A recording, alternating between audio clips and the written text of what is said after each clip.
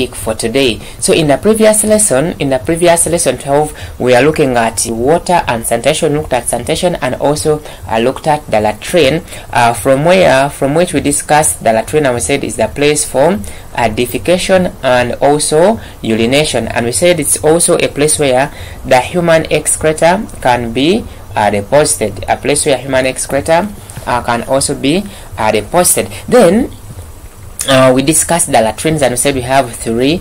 We looked at the potties, then the pit latrines, then also what we called the toilets. So in this lesson we are going to look at the toilets. So what is a toilet? So a toilet is a latrine, because we said latrine, a place where we go to urinate or defecate. So a toilet is a latrine that uses water to flush the human wastes. So that uses water to flush out, or to flush off, or to flush away the human wastes, the human what? The human excreta or the human waste. That is a toilet. Now let us go and see the parts of a toilet as you are seeing there. So I think at your home you have them, or you've ever seen them somewhere. Now this is what we call a toilet. Then it has this part here, and this part is called a seat. So a seat is where a user sits. So a user sits on a seat when using a toilet. Now this thing where you are depositing the feces all over this thing here, this is what we call the bowel. So in simple terms, you can draw, we can take a simple diagram of our toilet. I can draw mine here, then I can start mine with this. Then what is this one? This is what we call the crestan. It is called a crestan, or a water tank. So this one is a reservoir. It is there to reserve or to keep water we are going to use to do what? To flush after using the toilet. Then on this water tank, it has something like this. Now this one is what we call the handle. So some handles are being pushed, others are being pulled. So you just pull. When you pull, you are creating pressure inside the water tank, then the water is going to flow out to come and flush the feces off. Then here we are going now to have something like this. Now this something I've drawn here is what we call the bowel. So the bowel is where the human excreta is deposited, and now this one is what we call a seat, where a user sits. Then on top of this bowel we are having this part, and this part here is called the lid or the cover. So that this cover is to cover the seat after the user has finished to make use of our latrine. Our toilet. Then from there we are going to have what we call septic pipes. Then we can get them just like this. Then where is this one now connecting? This one is connecting to what we call a septic tank. So this septic tank, it is where the human wastes are deposited or are stored for a short period of time, until when it becomes full, it's going to be emptied. And now that vehicle that empties this is called a cesspool emptier. So it is a cesspool emptier. So now these ones are called the septic pipes. These pipes, they lead the feces and urine to the septic tank. Then these are the parts of a toilet. Then this toilet, it's made with this curved junction here to prevent, and this one keeps water in it. That's why when you go to use this toilet, and there is water inside there. So when you are throwing in your feces, then some water can spark back. Now, meaning that this water within this pipe, it is preventing the bad smell from the septic tank from saturating whenever you open this lid of the seat. So this is a toilet. So if we compare what we have drawn with this one, we are going to find out that this part here is what we call the crestan or the water tank. Its work is to do what? to keep water. Then because this one is opened, therefore this is our lid. Then behind the lid there we are going to be with our hand, whereby we say the handle is pushed or pulled in order to release water to flush the feces. And we said this lid, it is the one or the cover we use to cover up the bowel. So this one is the bowel where the excreta is deposited. Now these ones are what we call the septic pipes, leading feces to the septic tank somewhere there. Alright, so this is the structure of a toilet. Okay, so let us move on and see more information about our toilets here. Okay, now these toilets, let us look at the advantages of using these toilets here. One, these toilets here, as you are seeing them, oh sorry, let me first get my color here. Okay, now let us look at the advantages, the good things of using these toilets at home. One, they can easily be installed.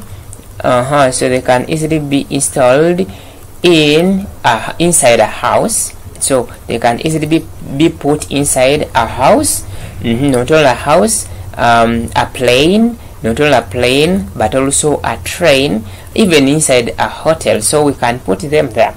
That is one advantage. Advantage number two, so advantage number two, these toilets are user friendly. They are user friendly. Children can use them without fear. So they are user friendly, meaning that children can use them freely, like they can't fear to sit on them, unlike these pit trains. So it has a big hole, then babies are like, if I squat onto this, then I will end up falling inside here. So but these ones opens, then defecates, flushes, goes away. So they are user friendly, so children can use them freely. And again, these toilets can easily be cleaned, so they are easy to clean. So these toilets are easy to clean. You just use a scrubber, a squeezer, the disinfectant like a Jig, like Vim, like Jazz, like that. So you can clean them freely, easily. But again, however much they have the advantages, they also have bad things here. So let us get to see the disadvantages of these toilets. One, they are expensive. That's why at your home you don't have them. They are expensive. If you have them, you ask your father or anyone who put them there how much they cost him. So they are very, very expensive. Then they require a lot of water. Now when you use like some people have hard feces, so they have to flush, then they take a lot of water, so they require a lot of water. Then this one is going to increase the water bills. Then number three, these toilets you are seeing here, they are only used in areas with piped water.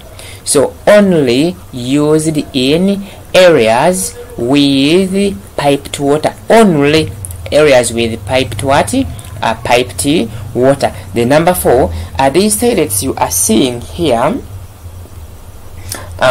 So these toilets you are seeing, they only use soft tissues.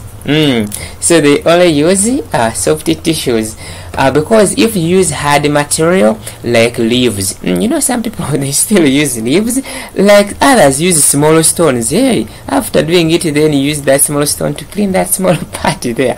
So when you use all these leaves, others use sponges, others use hanks. So these hard materials, they are going to cause the blockage of the septic pipes, as we've seen there earlier.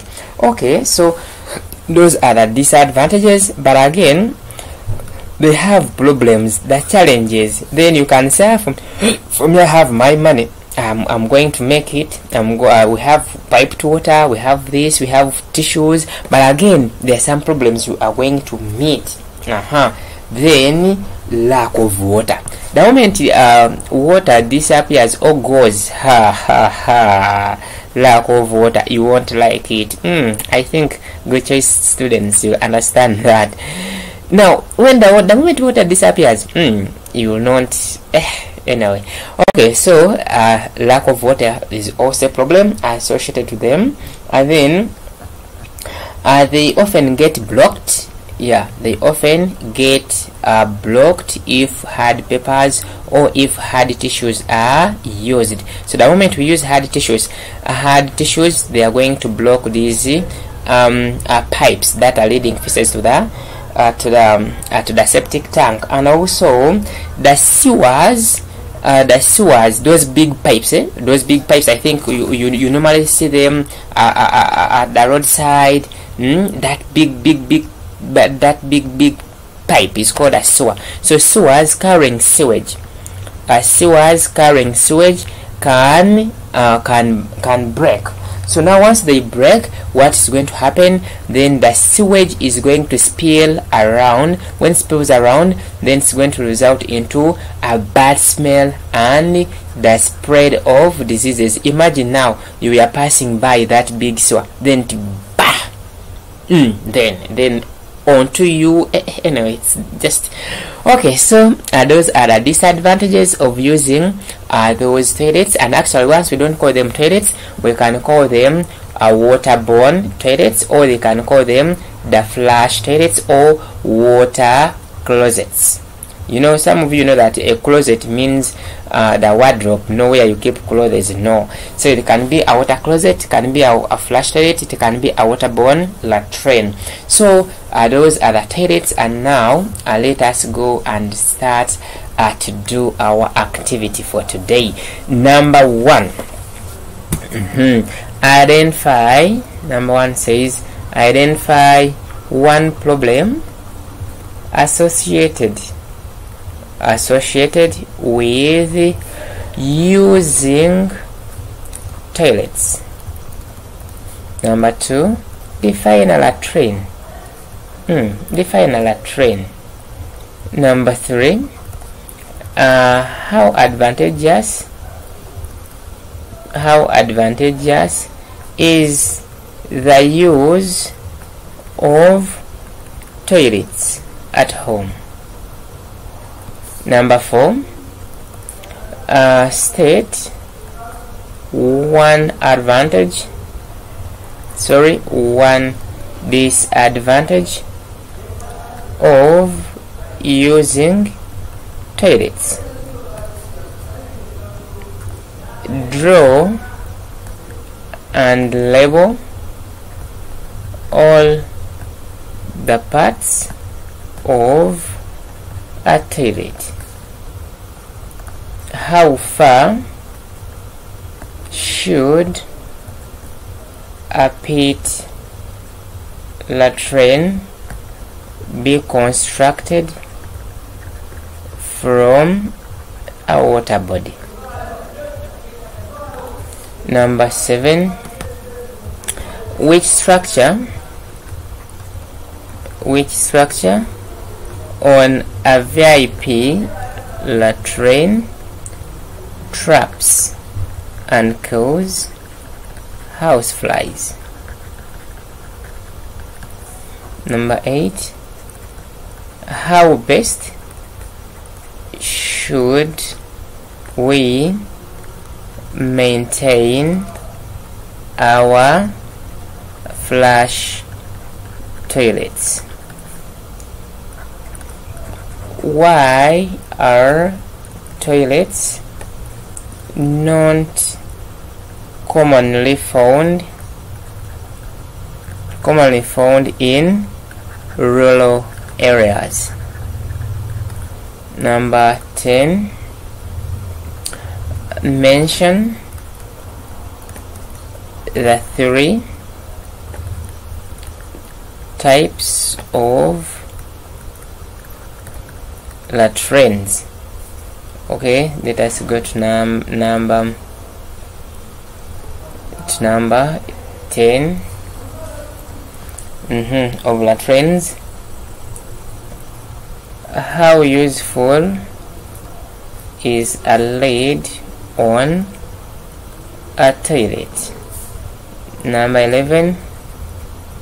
Why are VIP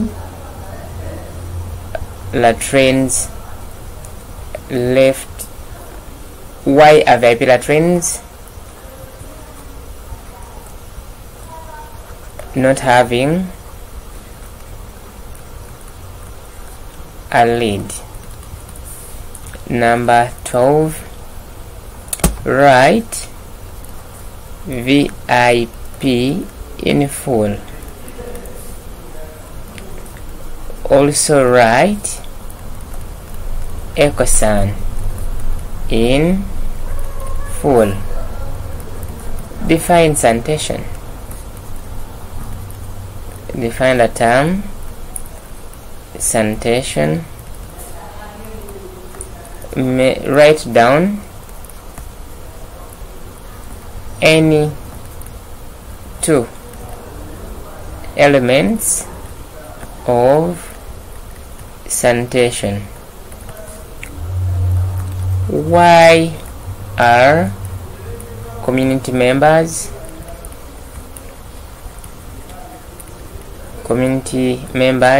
urged to maintain sanitation?